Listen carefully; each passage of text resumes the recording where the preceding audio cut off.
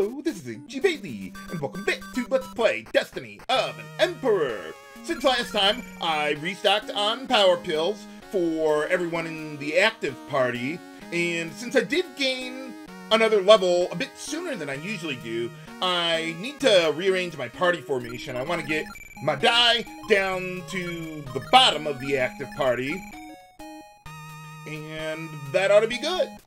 Alright, so, oh yeah, if you're still at level 28, which I usually am at this point, I would recommend putting Zhou Yu in the active party instead of Gan Ning, so that you don't trigger the chest glitch there. But since I'm here, I don't need to do that. So now let's head to Wu Castle.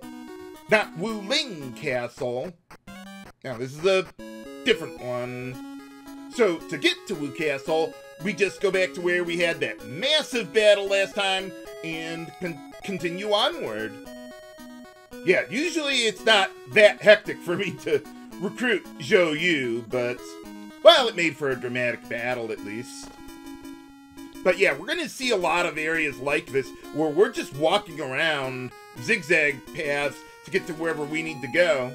Normally I'd be concerned about having so few battles on the way here, but given that massive one we had last time, I'm pretty ahead on experience. As a matter of fact, I think I'll gain another level from the next boss fight. I would need 101,403 experience to get up to level 30, and both Zhu Ge Liang and Zhou Yu can learn the tactic at level 30, so yeah, I'll have to change some things around here. Let's see, I want to get my equipment over to Zhu Ge Liang from Gan Ning, just like last time, as well as Ma to put Sha to use. That's really the big thing for Zhou Yu over other generals, is that he can activate or give us access to Sha, and he has the most intelligence of any tactician that can do that without getting up to 240, which would give you Beiji instead there.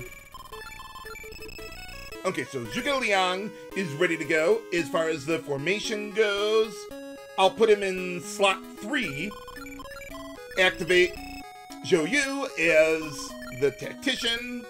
Okay, so if I go like that, that should be good, and with Gan Ning in the 7th slot, we avoid the chest glitch. Hooray! Yeah, the two battles that I fought on the way here, they both had generals that could use Jimian, and I was like, no, I'm not gonna win that battle quickly enough, so just edit out battles like that. But instead, we're ready to go for boss time against Zhu Ge Liang, Zhang Jin. My source didn't list how to pronounce that guy's family name. And Han Dang. Okay, so let's see. Zhu Ge Liang is the really big threat because of Jimian and a lot of highly damaging tactics. Jin doesn't really have anything I'm especially concerned about. Neither does Han Dang. Just a lot of strength there. So I'm gonna use Jimian here at the start. But otherwise, let's see. Let's try taking out the rebel forces here, because I'm gonna use Sha to deal with all of the generals in this one. Okay, so Zhao Yun, let's have him go after, let's see, yeah, Jin there. Zhu Ge Liang, try to get working on Zhu Ge Liang. He does have a lot of intelligence, but not as much as Zhu Ge Liang. Guess I got a sibling rivalry thing going on, I don't know. And then, yeah, let's get Jimian. That should be good to go. Hey, alright, one try. Sometimes it can take me a little while to get the kill on him. Well, that'll make this quite a bit easier than I anticipated. So, Zhao Yun could also get Sha to work on Han Dang there. So, either or, whoever gets there first. Very nice. didn't even have to use any elixirs on the way here, though I did use Jinjian a couple times. Oh, we didn't get enough. Oh, we're almost there. I would like to finish off that level before resting up at the end. How about we, yeah, just hang out over here a little bit. Yeah, get a quick battle with some rebels, and that'll finish everything off.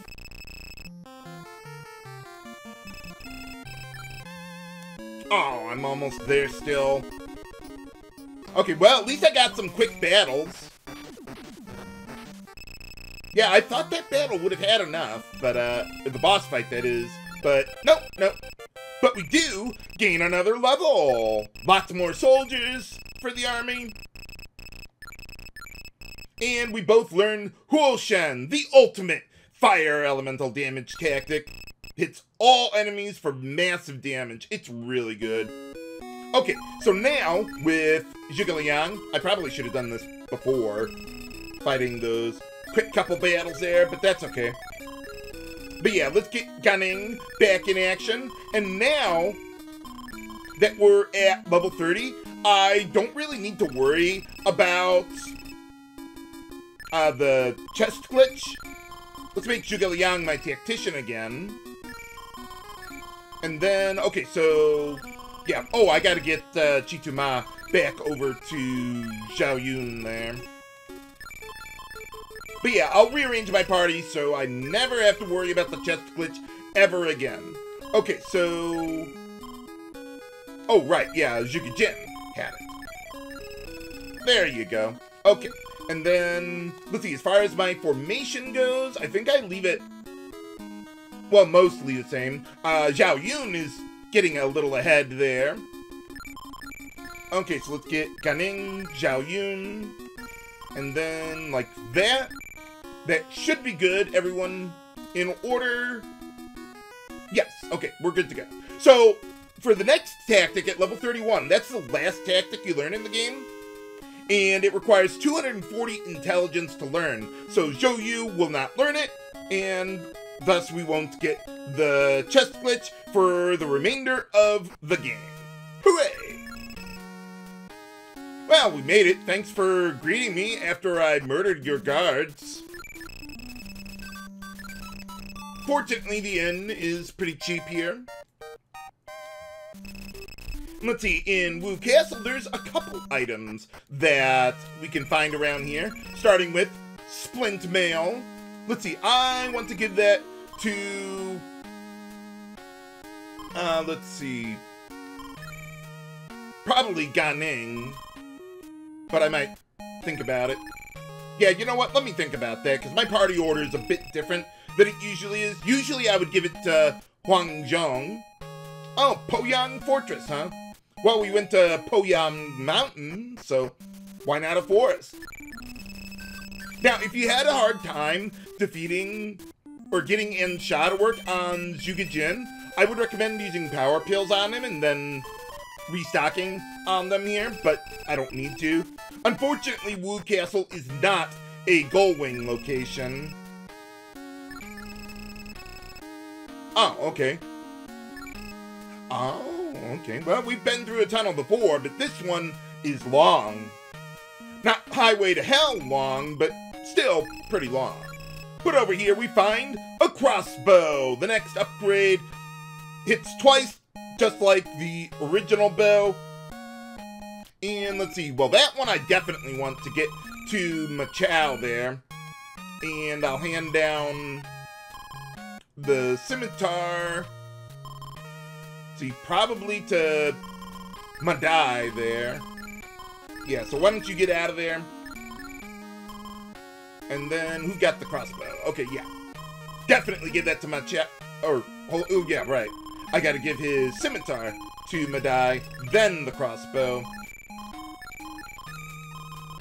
But yeah, definitely get the crossbow to Chao there. And then we got scimitars on, well, almost everyone else. Not Gan Ning, since he has relatively lower strength, but still really good. Wonder what that could be. Well, remember that for later viewers. I wonder. But let's see over here. Yeah, we got the historian. Oh, okay. How dangerous could it possibly be? Lu Meng, huh? Ah, okay. Never mind then. But can we make it all the way over to Wu Tunnel? Find out next time on Let's Play Destiny of an Emperor. This is H.G. Bailey, signing off. Have a good day.